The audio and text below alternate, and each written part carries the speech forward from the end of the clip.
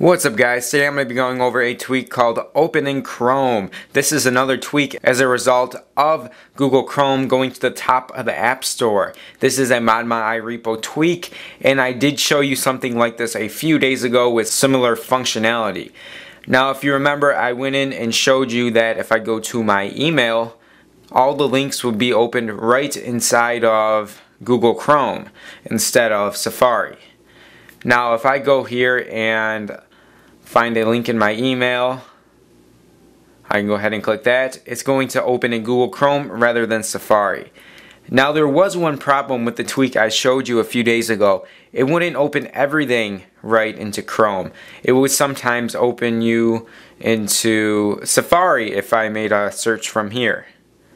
So if I click this now, search web, it's now going to open me straight into Chrome. Now you could expect this to work with Cydia tweaks, such as one that could allow you to search from your notification center.